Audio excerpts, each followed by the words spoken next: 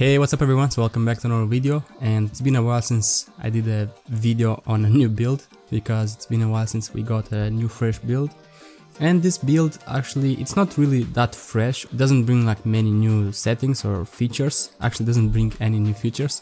This build is the number 14915.1000 whatever, and this build brings actually a few corrections, but one very needed correction is for the storage, which on the previous build, which I mentioned, if you are moving an application from your device to your SD card or from SD card to your device, the application was just like missing. So like I'm still having this problem with this one, with Lumia Motion.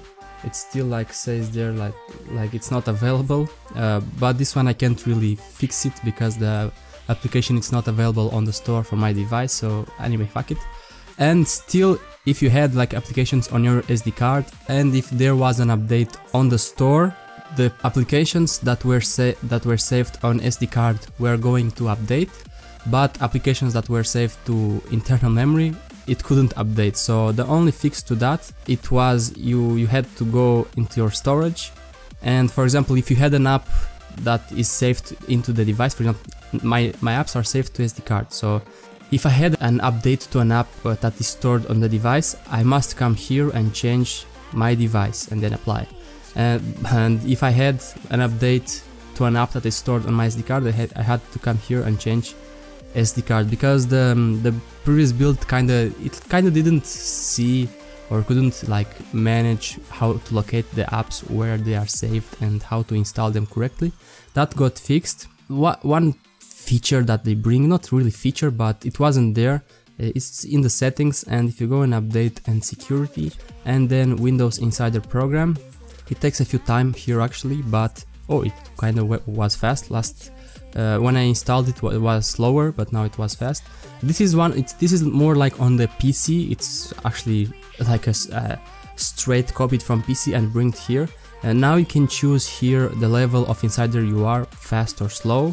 Here we can change the other one, which is the pre-release builds or whatever. It's the third option because we are already in the Redstone 2, so you can't choose that one here. But here we can choose fast or slow and stop insider's preview. Because previously you could do that only with the, I even uninstalled it with the Windows Insider preview, which I uninstalled it. But now you can do this here like you are doing it on your PC, so it's really nice that.